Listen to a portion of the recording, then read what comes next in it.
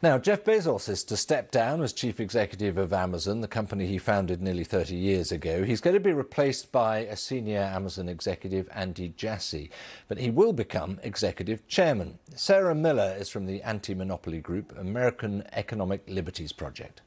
I think one thing to note, which I'm sure your viewers are aware of, is that Amazon is under increasing legal and regulatory scrutiny here in the US. There are 2 antitrust investigations, at least, that are ongoing.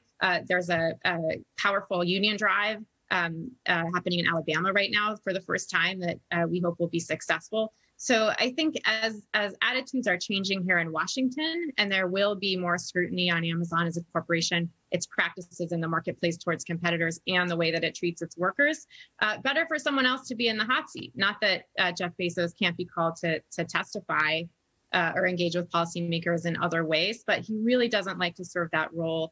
You might remember last summer he was called to testify in front of Congress, and he resisted strongly, trying to send subordinates, trying to wriggle out of it, was really quite petulant before finally agreeing to do so. So part of it, I think, is to shift those responsibilities to somebody else and try to launder his reputation, which is kind of increasingly, I would say, problematic. Sarah Miller.